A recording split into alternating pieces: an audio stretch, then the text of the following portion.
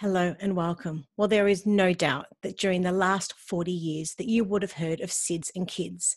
And I'm sure that you can recall seeing people wear a bright red nose or driving their car with a big oversized one on the front bonnet, all in support of bereavement for sudden infant death and to research and to promote safe sleep techniques.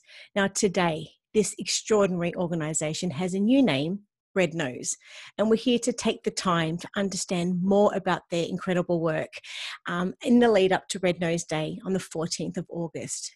To do so, we welcome our special guest, Paula Dillon. Now, Paula has been a midwife for 17 years and has experience in both the public and private maternity sectors. Now, she currently works with families both in the antenatal and postnatal periods for clinical assessment, support education, as well as facilitating childbirth and early parenting education for expecting parents. Thank you for joining us today, Paula. How are you?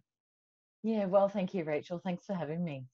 Now, Red Nose are famous for Red Nose Day, which originated all the way back in 1988 when they urged Australians to wear a red nose and to be silly for a serious cause. Now, 32 years later, it's hard to believe it's that long, but 32 years later, Red Nose Day is still a much loved and iconic national fundraising event.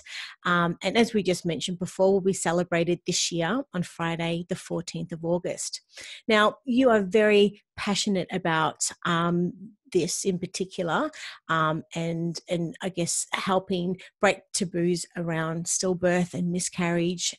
Also, using evidence-based information to guide best practice. Now, this is all prompted originally by your own experience. So just initially, can you tell us a little bit about your personal experience? Yeah, no worries, Rachel. I'm a mother to three living children. Our eldest daughter is 16. And then in 2005, we experienced the devastating stillbirth of our second daughter, Annabelle, completely unexpectedly, 6 days past her due date. And I was already a midwife at the time, and I'd heard about what was then SIDS and kids, but never in my wildest nightmares would I have thought I'd be reaching out to them personally. So after Annabelle was stillborn, I received a phone call from a beautiful counsellor from SIDS and Kids and was put in touch with a support group, which I attended for a long time and then went on to do some peer support of my own, supporting other parents who have suffered the devastating loss or death of a baby or child. And yeah, my volunteer work has continued there. I now do some volunteer work on the phone line, and have just always kept my finger in. I've always had an interest in education, and I guess tying it in with my midwifery career and my passion and interest in education, and then personal experience of stillbirth. Now the Red Nose has just been an organisation that will always be very close to my heart. Thank you for sharing that story with us. And midwives really play such an important role in educating new parents and families about how to care for their baby, including how to sleep their baby safely. And so on a day-to-day basis in your work, you spread safe sleep messages, helping keep families and the community overall aware of current guidelines and research about sudden and unexpected death in infancy. In saying this, can you please explain what Red Nose, their 6 safe sleep recommendations are? Yeah, absolutely. So since, the early 80s and then moving on to the late 80s, and the research has informed these safe sleep practices. And they are always sleep baby on their back, not on their tummy or their side. Keep baby's head and face uncovered. So avoiding using hats, for example, because they slip down and cover baby's face. Keep baby smoke free, not just after birth, but also before birth, during pregnancy. Have a safe sleeping environment night and day. So that includes making sure the mattress is firm, that it's clean and flat, that it's in a safe cot that meets Australian industry safety standards, and making sure that there's no blankets, soft bedding, toys, bumpers, doonas, pillows in the cot around baby. Sleeping baby in the same room as parents, preferably for the first 6 to 12 months. And lastly, breastfeeding baby where possible. Mm-hmm. Thank you for sharing those. And these, or Red Nose's safe sleep recommendations, come from more than 40 years of evidence-based research. And as a result, Red Nose has led the world in reducing incidence of SIDS by more than 85%, which is just an incredible, stat to be reporting on, and incredible work. And the recommendations you've just shared are evidence-based, with a view to sleep baby safely and reduce the risk, as we were just saying, of sudden unexpected death in infancy. Now, in saying this, we published Red Nose's article titled, "What is a Safe Sleep Environment for Your Baby?" For someone who hasn't yet read the article, can you please tell us what it's about and then what inspired Red Nose to write it? So the article was inspired by some research, and some research about infant care practices and parent uptake of safe sleep messages. Mm-hmm. And that was based in Queensland. But it was prompted by Red Nose was prompted to write this, because there's still, the message is out there, but is it really being adhered to? So, they write these articles to provide evidence-based information to the community about those safe sleeping guidelines that I've just outlined. Mm-hmm. So I understand there's been some quite concerning new research into safe sleep recently published in Queensland, as you just mentioned. Can you maybe tell us a little bit more about this? Yeah, so the research article that I've just mentioned, that was a real eye-opener. Mm-hmm. It came from a survey of more than 3,300 new parents in Queensland, and it was published earlier this year in BMC Pediatrics. And you're right when you say that the findings were concerning. Three of the main findings that they found were more than 1 in 3 new parents said they hadn't been putting their babies on their back to sleep. Mm-hmm. Also, 38% of infants were sleeping with soft items, bulky bedding, or sleeping on a soft surface. And only 13% of families reported routinely practicing all 6 safe sleep messages that I've just explained as well. And we know that these are all risk factors for sudden infant death. And we also know that no parent would willingly put their baby at risk. So it's really good to know this research, because this sort of research can inform future messages and education messages for new parents in the community. Mm-hmm. And we'll have a link through to that article in the show notes, which also sort of clicks through to some other bits and pieces as well. There's some great hyperlinks in there. I've also read that more than 3,000 babies, toddlers and preschoolers die suddenly and unexpectedly in Australia each year. And, we're losing them to causes such as stillbirth, SIDS, miscarriage and neonatal death. Could you please tell us what is Red Nose doing to encourage new parents to ensure that their babies are sleeping safely? So Red Nose provides a whole range of evidence-based supports Mm-hmm. to help new parents sleep their baby safely. So we've talked about groundbreaking research into the causes and prevention of sudden and unexpected infant death. But research then informs education for parents, and that includes the Red Nose Safe Sleep Advice phone line. Mm-hmm. And that's a phone line that's available Monday to Friday from 9 a.m. till 5 p.m. There's also a Safe Sleep mobile app that you can download onto your phones free of charge. There's an online Red Nose Advice Hub, and you can access that through the Red Nose website, which is rednose.org.au. Mm-hmm. I'm sure you can have that link available to your Absolutely, listeners as in the well. show notes. Yep. And this hub has a range of resources that parents can easily access in relation to how old their baby is or what topic they're interested in learning about. Mm-hmm. And Red Nose also has a hospital discharge pack, and that's got all the tools that new parents need to sleep baby safely at home. And once again, the key to all of this education comes back to those 6 safe sleep recommendations. Yes. Now, you're an executive volunteer and Queensland representative for Still Aware. They're an Australian not-for-profit charity solely dedicated to ending preventable stillbirth through awareness and education in pregnancy. And I've met with them before. I think they're doing incredible work also. Wow. And you're also a volunteer parent supporter with SANS and Red Nose 24/7 phone line as well. So I'd love to know from that perspective, what work is Red Nose currently doing with healthcare professionals, including maternal and child health nurses, paramedics and first responders? So Red Nose has been involved in a number of research projects as well. Yes, yes. They're also involved with the Stillbirth CRE, the Stillbirth Centre for Research Excellence. And that Stillbirth CRE actually has not long ago released a Safe Baby bundle that you can access online. And Red Nose also provides a lot of education to healthcare professionals, including, as you said, paramedics, those first line responders, childcare educators as well.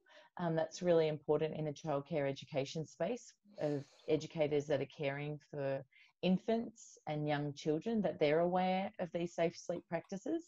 It's not just for the new parents. And that's why it's really important that the community is educated as well. So if you are a childcare worker, you can go to the website and access some education. There's online education, and there's also some training that one day will be back to face-to-face. Yeah, I know, with everything that we're going through at the moment. So all in all, I've read that Red Nose provides, education and training to healthcare professionals, maternal and child health nurse centres. They support new parents with information and health advice, as you just mentioned. And there's a whole heap of different sort of safe sleep training that they sort of do with medical professionals. Now, paramedics are often frontline with families who experience the death of a baby or a child. And from what I see also, that Red Nose conducts training for paramedics, and in particular in New South Wales, that is aimed at providing information and facilitating discussion with paramedics about appropriate support to families whose baby has died. And these sessions include New South Wales ambulance trainees, graduate paramedics, paramedics from the UK, interstate, and all of these things, which is just incredible work. I'd love to know from your perspective also, how does Red Nose support people who have been affected by the death of a baby or a child? Yeah, so Red Nose, as well as the education and the research support, they also provide absolutely vital bereavement support to newly bereaved families, and not even newly bereaved families, grandparents, siblings, healthcare professionals as well, if they need some support, if they've experienced a bereavement of a child in their workplace. So, for example, a midwife can access some support from Red Nose if they needed to as well. So if, as well as the Red Nose website, the rednose.org.au, they also have Red Nose Grief and Loss. So that's another aspect to the organisation that provides support to parents and families who have experienced a sudden and unexpected death of a baby or infant, Child, or yeah. stillbirth or neonatal death, or a child as well.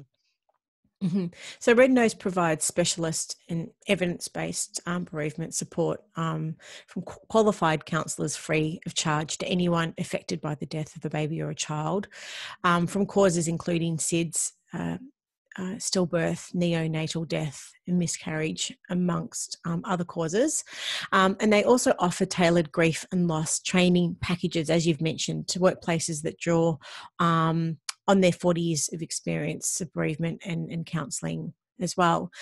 So getting back to Red Nose Day, as we mentioned at the very start of this chat, how does Red Nose Day on the 14th of August this year fit into all of this? And what is Red Nose doing differently this year due to COVID? So Red Nose Day, it is absolutely vital. It's a vital day to recognise this organisation and to help raise valuable funds for this organisation, Mm-hmm. so that we're able to continue life-saving safe sleeping education and support. Mm-hmm. We rely on the generosity of Australians who really do continue to connect with the value of what Red Nose do provide in helping save lives. And as you mentioned before, Rachel, since 1988, since that very first Red Nose Day, Mm-hmm. there's been an incredible 85% reduction in Incredible. sudden infant death. And that equates to more than 10,000 little lives that have been saved. And when you think of it like that, it's absolutely incredible. But there is still so much more to do. In Australia, there are still 9 babies per day dying suddenly and unexpectedly. And that's more than 3,000 a year. I know you mentioned that figure earlier as well. And due to sudden infant death, other fatal sleeping accidents, and stillbirth. And so that's why Red Nose Day is still so important, because our work's not done until we get that number down from 3,000 to 0. Yes. So how can Australians get involved this year then? And how can There's parents lots make of a ways, donation? yeah, lots of ways that Australians can get involved. Yeah. We can donate, or you can all donate now at rednoseday.org.au/donate. Yes. Or you can visit rednoseday.org.au for a range of ways that you can get involved. Mm-hmm. And because it is going to be a little bit different this year, Yeah. I'll with say that. 2020 has raised its lots of unexpected things, hasn't it, with COVID? So we've had to make way for that and created a range of digital options to help physical distancing Australians get involved from the comfort of their own homes. So that includes Australia's first digital Red Noses. And we've also got our online Red e-tin rattle. So for more information on that and to explain what that's all about, you can jump on rednoseday.org.au/get involved. Mm-hmm. And you can still buy actual Red Nose Day products. So you can still get the car red nose and people red noses and pens and pins and little toys. But we recognise that some supporters are unable to participate in the way that they usually would. So you can purchase those online via the Red Nose website, or you can actually go to Big W to purchase those items that are all individually wrapped to help keep them COVID safe As as well. well. Wonderful.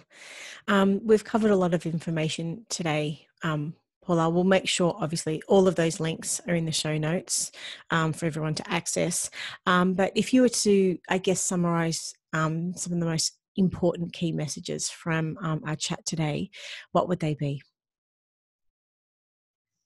Thanks for the opportunity, Rachel. The key messages would be going back again to the safe sleep guidelines, and those safe sleep messages are sleep baby on their back, keep head and face of baby uncovered, keep your baby in a smoke-free environment before and after birth, have a safe sleeping environment night and day, sleep your baby in your room, and breastfeed wherever possible. Wonderful, critical, and very important messages.